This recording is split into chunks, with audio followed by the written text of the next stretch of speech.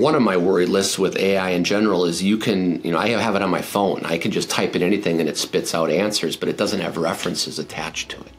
So, I tell my students, I don't mind you using AI. Let it give you frameworks for discussion.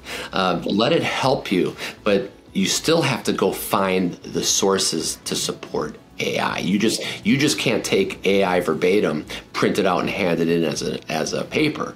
You need to have the references behind it. So in some ways, it could be dangerous, but in other ways, it's forcing people to deliver at a high level. There's so many cool things about it that I think that if we just keep our guardrails up and be aware of potential abuses and address them as they come, because sometimes we don't even know what the downside might be yet, right, as things evolve. So you're right, I'm very optimistic, and what I've seen, at first, like anything, a new technology is scary, and people are kind of, you kind of give it that Heisman look, kind of keep it at its distance, but I think the more that we use it, the more we understand it, the more we embrace it, the more we understand its limitations in different arenas, the more that it can be helpful for all of us.